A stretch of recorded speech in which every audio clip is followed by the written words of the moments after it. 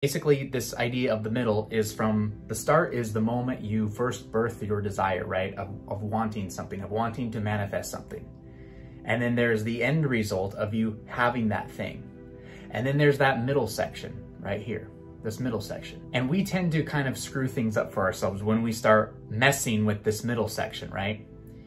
The idea behind this is when you birth your desire for your manifestation, you should claim it as it is yours now. That this manifestation, that what you want, whatever it is, it's mine now. And you have that inner state come over you and that embodiment of your desire come over you and start living from that idea that the manifestation that I want, it is mine right now. And as long as you affirm that with conviction that it is yours now, you don't have to do anything else. You don't have to do anything else. The manifestation will find a way to come into your experience with no effort at all, without you having to lift a finger. It will come into your experience. Now, of course, we tend to screw this up sometimes, right? If we say like, hey, I want to manifest, $100,000 or something like that, we go, okay, I want to manifest $100,000. I have $100,000 right now. I affirm it. This is me now.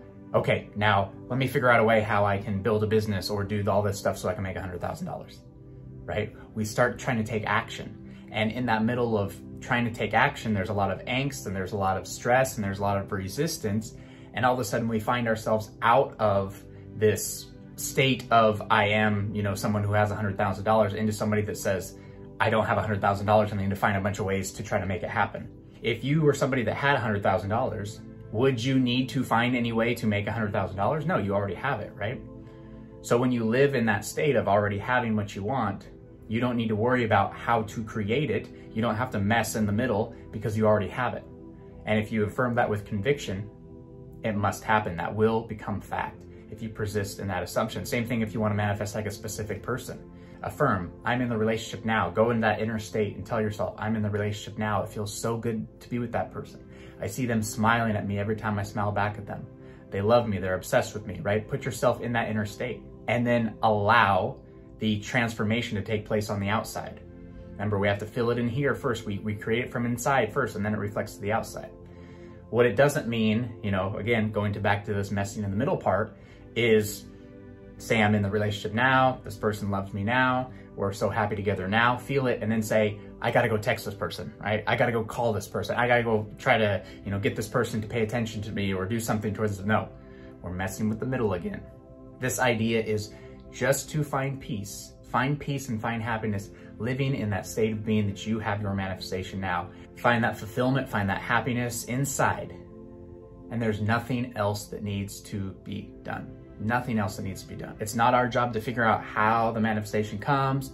It's not our job to figure out what we need to do next. It's our job just to believe that it's already done.